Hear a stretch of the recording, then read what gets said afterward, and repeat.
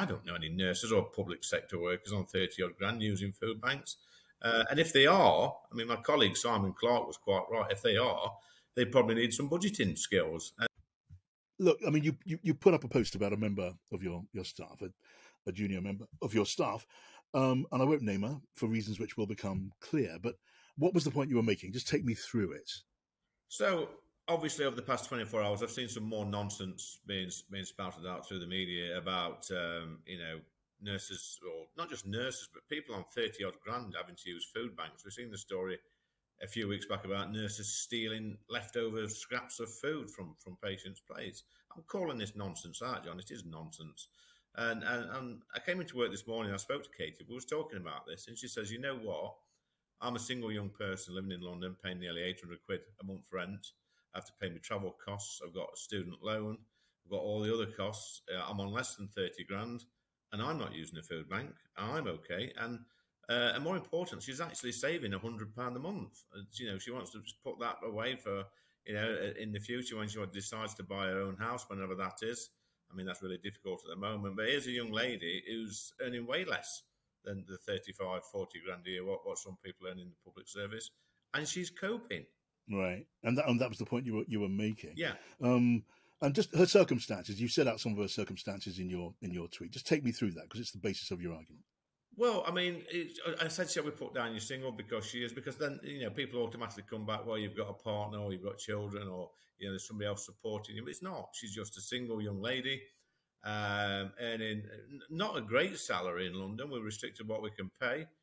And she's coping. She's not using a food bank. And this nonsense I keep hearing, I mean, especially in my constituency, I don't know any nurses or public sector workers on 30 odd grand using food banks. And if they are, I mean, my colleague Simon Clark was quite right. If they are, they probably need some budgeting skills. And just remind ourselves that many, many years ago, I worked in Citizens Advice Bureau for a long, long time, dealing with people who were struggling. And the first thing we actually did when they came in with debt or problems was do an income and expenditure form. And we did that every single day for thousands of...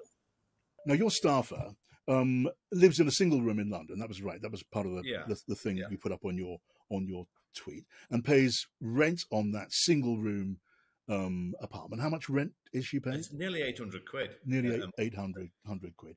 And you say she's earning less than 30 grand, and she takes a foreign holiday every year.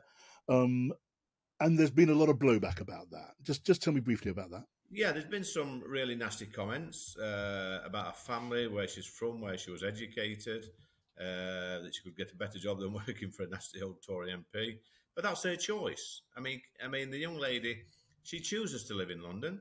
She could probably get a better job somewhere else in the rest of the country and have more money, more disposable income, and have a better quality of life. But she makes that choice. A lot of young people do. But, I mean, my point is, John, it's not a complicated point I'm trying to make, is that here's a young woman on not a great salary in London, and she cuts her cloth accordingly. Yeah. Now, if she wants to earn more money, then the trick is to get promoted or go and get another job. And she's made that quite clear to me. She's got a plan. She tells me in so many years' time she's going to have more money, and good luck to her. And we've sort of lost that in society. I was just always taught growing up that if you want more money, you work more hours, or you get a better job, or you go back to college and train and do a different job. And we need to remember that, and not just keep saying I'm struggling, I need to go to a food bank. When quite frankly, a lot of this is not true. People on 30 odd grand should not be going to food banks. All right. I mean, you made a few strong statements here. I'm really sorry to hear about the abuse that your staffer has been getting, but that's the nature of Twitter. But I know you've also had a lot of questioning of what it is you've been saying in your Twitter feed today. So let me put some of this to you. Clearly, your staffer does not have a family to feed, Lee, as you said. Doesn't have a mortgage, which for many people has gone up really significantly. Doesn't deal with maybe energy bills, which have trebled for a lot of people. I mean, that's the circumstances which you'll know, surely, a lot of nurses are living with.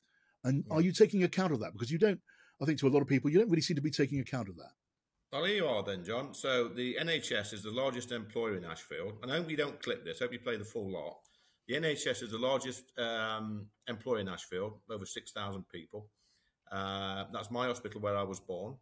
And I've not had one single nurse contact me to say they're using food banks or anything to do with the pay rise or the conditions or anything.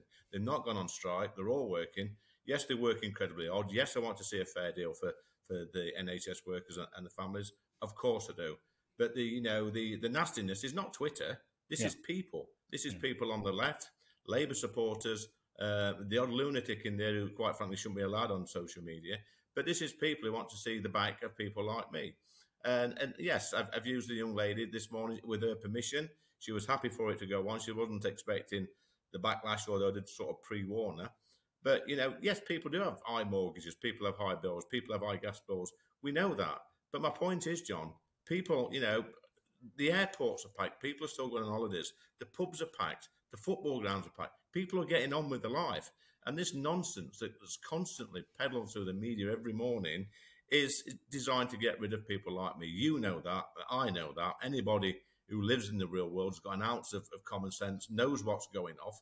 This is the unions the leader of one of these unions was on Question Time the other week saying that nurses were stealing food off plates. Come on, John. This is nonsense. You know that, and I know that. Now, Lee, when you say, and you've used the word lots of times, nonsense, about the accounts of people and nurses going to food banks, what do you mean? I mean, are you suggesting that those are lies, that that's fabricated? Find me a nurse in Ashfield that's going to a food bank, and let me sit down with her, with you, on this show, and let me go through the finances of that family, and I'm sure I can help. Well, I mean, so there's another question. You say that what's at fault on the side of many nurses is financing, is budgeting, managing their money, which again gets me back to the point. If you are a nurse, not like your staffer, but a nurse with a couple of kids and a mortgage and soaring energy and food bills, they're the ones who are saying they simply cannot make ends meet. I mean, can you really say, Lee, that that's nonsense?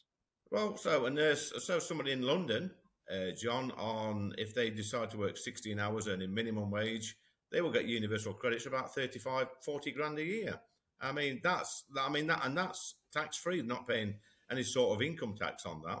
And that's the sort of money you can earn in this place. And I appreciate that you need to earn that sort of money to live in a place like this. But, what is the answer, John? Do we just, do we say to people earning 35 grand, I tell you what, we're going to give you another 5 or 6 grand pay rise, but people on 20 odd grand in places like Ashfield are going to have to pay a little bit more out their pocket through their income tax to supplement your income. That's the whole argument. We've got to have a system that's fair in this country, that's fair on health workers, but fair on the other taxpayers as well. Because you keep on saying 35 grand. A fully qualified nurse starts on something like £24,000. And if that nurse has these bills so much higher than your staffer, then they say they can't manage, and they insist they're going to food banks. Again, Lee, if I may, Lee, are you saying that is it a lie to say that they're using food banks? Clearly, you can't be saying nonsense, that. John. You're talking nonsense. Tell me what. I'm an MP, so if anybody in the health service, any employees, they come to me.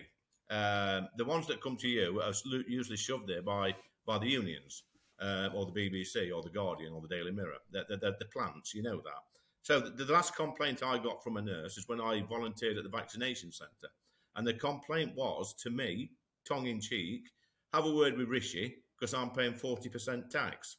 Now, the threshold for paying 40% tax is over 40 grand. She's retired now, in her 50s. She's younger than me. She's retired on a decent pension and has a nice lifestyle. Look, I'm not saying that nurses can't budget.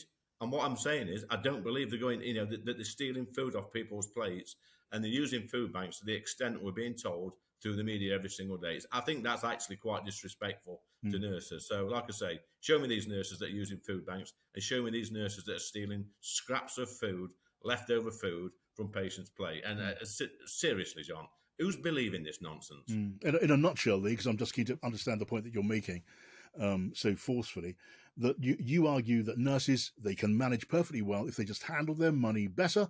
And the stories I didn't say that. I didn't say that. So there you go again. No, please explain. It doesn't matter. No. Whatever profession you can be a nurse, a bin man, you can be a politician. I'm rubbish with my finances. My wife does my finances because I'm absolutely useless. It doesn't matter what profession you're in, what job you do. Some people can manage and budget and live within the means, and some people can't. Right. What I don't believe is the point is I'm making, and I made it with a young lady this morning for my staff. Here's a young lady earning a lot less than what a nurse does. And let's be honest, there are single nurses in this area. There's an hospital across the way there, St Thomas's, who are in my staff the same position, probably a little bit older, that are a lot better off. And if you're telling me that they're using food banks and stealing scraps of food off patients' plates, then probably they need to come and spend, half a day in my office and get some budgeting training. Right. And all of that talk of nurses in poverty using food banks, you think it is propaganda, and in bald English terms, it's a lie. That's your argument. I can't believe in this day and age, because nurses, they're on, 35, 40 grand a year. Yes, you made the point about I get that. Yeah, they're not they all do lots of overtime. I know they do, and they work hard. They work long hours. Some do bank work, getting, lots of money for weekend shifts or whatever. If we're going to say that nurses are on the breadline, which is what the media is trying to do every day, if we're going to say that nurses are on the breadline, then so are our soldiers, our sailors, our bin men, our council workers, our street cleaners, our window cleaners, our hospitality sector, our care sector. Everybody in the country must be, under 35, 40 grand, must be living in poverty. And quite frankly, that's just rubbish. Yeah. And the last one, and a part of your argument earlier on, Lee, was, look, if you're not happy with what you're being paid in the job you're doing, get a better job, get a job with better pay. I mean, that's what a lot of nurses are doing. They're leaving the nursing profession in large numbers, and you don't want nurses to leave, surely. No, I surely don't want. I don't want nurses to leave at all. The nurses keep saying it. Well, not the nurses. It's the unions keep saying it's not all about the pay. So it's not all about the pay, John. It's about the conditions. It's about working long hours. It's about staff being off sick. It's about having to bring in bank staff, which are not regular staff. But the real conversation we need to have about the NHS and the nurses is how it's run. And I've always said it's not fit for purpose. There is so much waste in the NHS. I think we spend £180 billion a year, something like that, on it. And there's lots of scope for making savings. We've done it with councils. We've done it with police forces over the years. We need to start looking at managing the procurement, the finances, the way we waste money on middle managers, diversity managers. Or my own hospital in Ashfield, that was built on a PFI deal by Labour, and they paid 70 quid, I think, just to change a light bulb. They're paying £1 million a year to pay the loan off. There's an hospital that should have cost 300 or 400 million. That's going to cost us 3 billion by the time we finish it. I mean, that's the real crime here. Right. And let's not forget, when these unions are asking for outrageous pay rises, comes out of my pay pocket, comes out of my staffers' pay pocket, who's already, struggling to make ends meet, like I say, in London, but she's coping. Do you want my young staffer to pay more income tax to pay somebody who's on, 10 grand a year more money?